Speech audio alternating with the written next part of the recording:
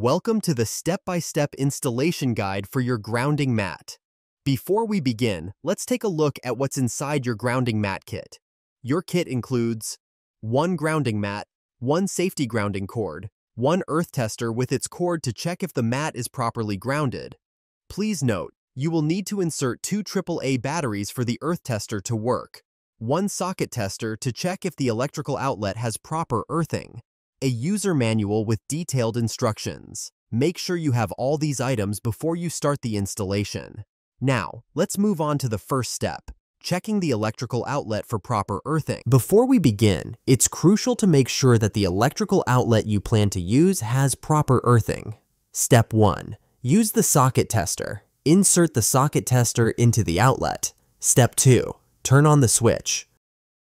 Step 3. Observe the lights. Follow the instructions provided on the tester.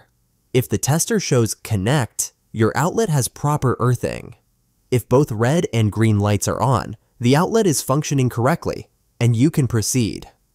If only a red light appears, the outlet is not earthed. In this case, contact an electrician to resolve the issue.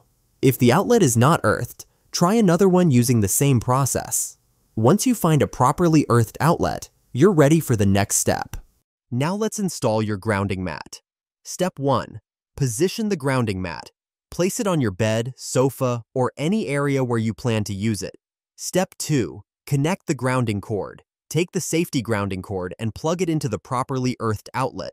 Attach the snap button on the other end of the cord to the grounding mat. Step 3. Check the connection. Ensure that the cord is securely connected to both the outlet and the mat. You do not need to switch on the outlet, as the earthing pin is not connected to the switch. Even if you keep the switch on, it doesn't make any difference. Step 4. Start using the mat. To experience grounding, place your bare skin directly on the mat.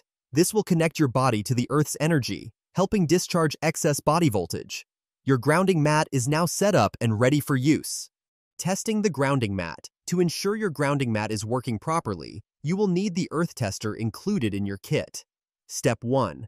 Prepare the tester. Insert two AAA batteries into the back compartment.